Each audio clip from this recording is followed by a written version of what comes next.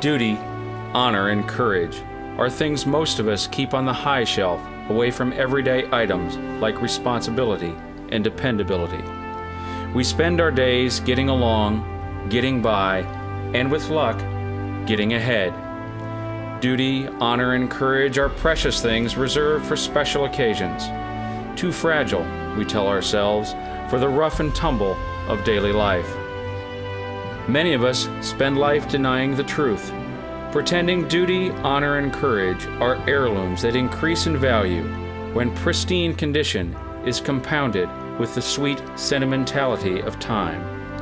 Only those who press these tools into regular service understand duty, honor, and courage are essential to a life well lived. Long before he celebrated his 35th birthday, Jon Tumilson knew that duty, honor, and courage were like all good tools. The more one used them, the better. U.S. Navy Petty Officer Jon T. Tumilson did not keep duty, honor, and courage in that high, out-of-the-way place. They were a part of everything he was and did. He put them to use every day, up until his very last heroic breath. Tumilson joined the U.S. Navy on July 17, 1995, following graduation from the Rudd Rockford Marble Rock Community School. He graduated from Recruit Training Command, Great Lakes, Illinois in September and completed Basic Underwater Demolition SEAL School, Coronado, California in April 2002. He served in 3 West Coast-based Special Warfare units and in 2 East Coast-based Special Warfare units.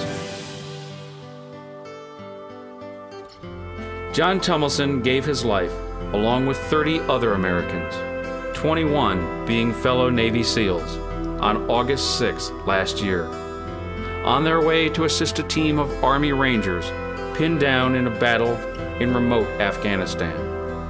On his way to do his duty with honor, Jon Tumilson displayed a courage he never thought about tucking away for tomorrow.